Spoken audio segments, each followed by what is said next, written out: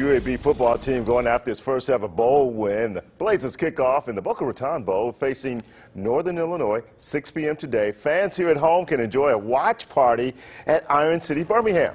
CBS 42 News reporter Connie Gasquet joining us live from there this morning with details about that. Connie, good morning.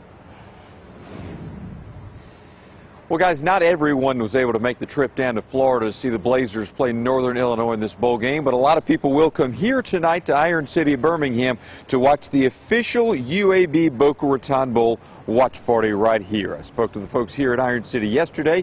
The party is going to be in their main venue area. They'll have a huge projector set up right in front of the stage area. They're going to have seats all around. The bar will be open.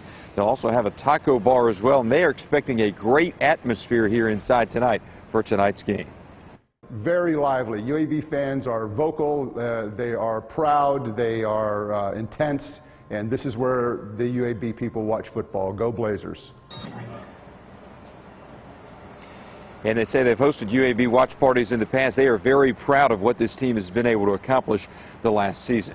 The doors for this party are going to open at 5 p.m. The game starts at 6 p.m., so it's a huge opportunity for the team, but also for the school. I talked to a school leader about the opportunities this presents for the whole university. You'll hear from her about that coming up at 5:30.